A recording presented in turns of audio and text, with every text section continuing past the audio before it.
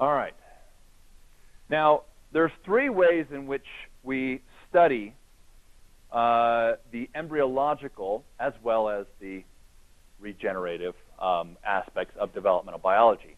And throughout history, they kind of go in this order. They started with the anatomical approach, then they went to the experimental approach.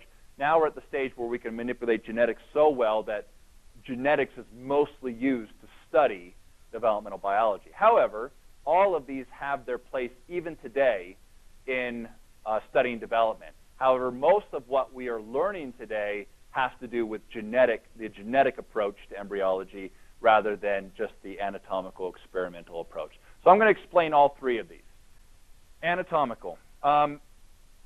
Scientists have been studying the structure of embryos for a long time.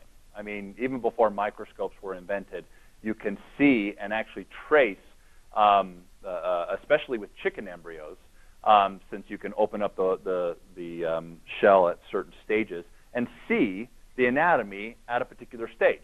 So the first anatomical approach is what we call comparative embryology, which is comparing organisms, different species, based upon their stages of development.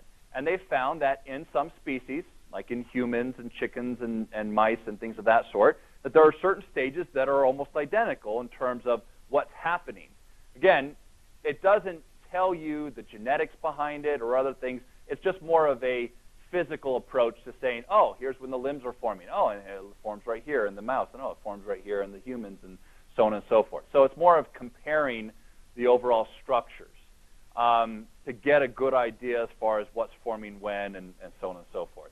Again, there's a limitation to what you can derive by comparative embryology. But there are some questions that can be answered with that. Evolutionary biology, by comparing closely related species to one another and, again, looking at some of the morphological differences between their anatomy. That's another way which we can kind of study a little bit about some of the differences between development in one organism or another. Probably the more useful approach today that's still used because of the nature of studies on humans, where we don't do experimental or genetic studies on humans, at least not in the U.S., is teratology. So what is teratology? It's basically the study of birth defects. And by studying birth defects, this tells us a lot about what's going on in development. For example, why do you have to have folic acid? Why do we need to supplement folic acid for some women to prevent things like spina bifida? It's because we've seen that when there's an absence of this, we have that particular problem occurring. Now, due to genetic studies, we know why that's the case. But teratology essentially says, oh, you were exposed to this during the pregnancy and the child has this problem. Okay, there must be some correlation there. So teratology is still used today because when things pop up, when abnormalities pop up in the structures of humans especially, then we say, well, you know, what was it about the mother's pregnancy? Was there something? Was there an environmental condition? Is there a genetic cause to this? That ultimately has a correlation. It's kind of like when your car won't start. You know that there are several things that are associated with the car's ignition and its starting, and you know you can say, well, what has the car been through? Oh, it's really cold outside. It's probably having to do with this. So it's the same thing as trying to diagnose what's going on based upon certain abnormalities of development. So teratology is essentially the study of birth defects. And that's taught us quite a bit about human development. Now, I'm not really going to test you on mathematical modeling, but it's one of those that's kind of up and coming. I've never used it, but ultimately, it's a way of making predictions of how structures form. There is a form of mathematical symmetry in life when you look at certain structures. Certain flowers have a certain mathematical relationship to them in their development. And so mathematical modeling is one of those things where they can take what we know and try to use the mathematics behind it to predict how things are supposed to form and get more information along that line. It's very complex, but there are a number of individuals that are working out those those formulas to do so. I mean, math has its role in biology in that, you know, even the relationship between the blood pressure and the dilation of your blood vessels, there's a mathematical relationship that is absolute between that. So we can use math to ultimately make predictions about how structures should form and thereby understand more about development in that regard. Now, again, this is one of the more primitive approaches. It's not quite used as much today because we learned so much more with the experimental and the genetic approaches. So let's get into those. The experimental approach, there's two main ways in which we do experiments. Now, in these experiments, there really is no genetic manipulation. It's merely changing the position of cells. And when I say change the positions, I also mean just complete removal of the cells.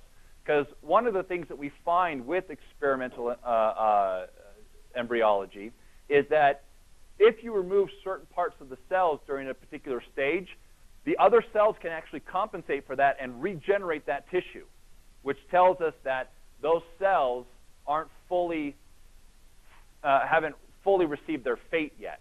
But in some cases, when we remove certain cells at a particular stage, then that part's just gone. It never forms during the development. So when we do experiments where we take parts away, when we cut off a limb and it doesn't regenerate at a certain stage or whatnot, we know, hey, at this point, these cells have become committed. Nothing else can replace them. They're gone. In other cases, you can remove a huge chunk, like in the frog embryo. You can come in here and remove a huge chunk of it, and it'll just renew it. It'll just regenerate the whole chunk again, and it'll be just fine. So experiment, that's one. Ablation is the removal. If you think obliterate or ablation, I don't know, however, whatever you want to use for some type of a mnemonic. Ablation is the destruction or removal. Sometimes it's just the destruction of. You don't actually remove the cells, you just kill the cells. And there's different things you can learn from that. But ablation is the removal or destruction of cells in an embryo. Transplantation is one of those where if the species is closely related, for example, I've read a number of articles, I never did it myself, but I read a number of articles where quails and chicken embryos, they're so similar genetically and in terms of their embryology that you can transplant cells and they'll behave just fine. Well, I'll explain how that's useful in a little bit, but we can actually take cells from one embryo and put it into another, take cells from another embryo and put it into another. It doesn't always have to be from different species. It can be within the same species, and that tells us a lot too. We can take cells from down here in the somite region and put them up by the head and see what they do, or vice versa. And what we find when we do that, when we transplant cells from one part to another, is again, we find out whether those cells have the potential to become that part of the head, you know, part of the brain or part of the skin or whatnot. Because there comes a point where the cells differentiate and can no longer take on a different fate. For example, if you take cells from here and put them up to the head, they'll try to form muscle instead of brain at this point in the embryo's development. If you do it earlier on, then they're like, all right, fine, I'm going to be part of the brain. So they haven't fully differentiated at that point, and there's a lot we can learn from these type of transplantation experiments. Okay, so transplantation can be within the same embryo, or it can actually be between different species if they're closely related enough. In fact, frogs and salamanders are closely related enough that we can interchange cells between them, and they will become part of the embryo. They won't necessarily form correctly. Again, that's another interesting experiment we'll go over. But we can do that. So transplantation is exchange of cells within an organism or between organisms to find out, to ask some question and to find out the answer. Ablation is the destruction or removal of cells from an embryo to ask a particular question. Again, that's really what these experiments are doing, is to ask the question of how does the brain form, how does the spinal column form, how do the muscles form, what are the factors in that. Now, the genetic is the one that's most commonly used today and gives us the most information. We still do experimental and anatomical approaches, but genetics is where it's at.